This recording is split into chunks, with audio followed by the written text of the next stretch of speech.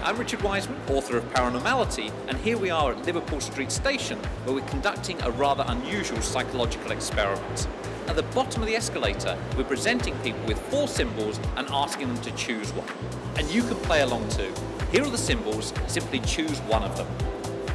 And at the top of the escalator, we're presenting our prediction. So let's see how we do. The star. The star. The star. Star. Star. So most people chose the star, which is exactly what we predicted.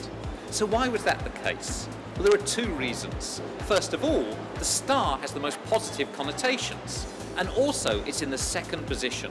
People tend to avoid the ends because they're seen as too extreme. So it may feel like you're making a free choice, but actually all of your decisions are influenced by all sorts of unconscious factors.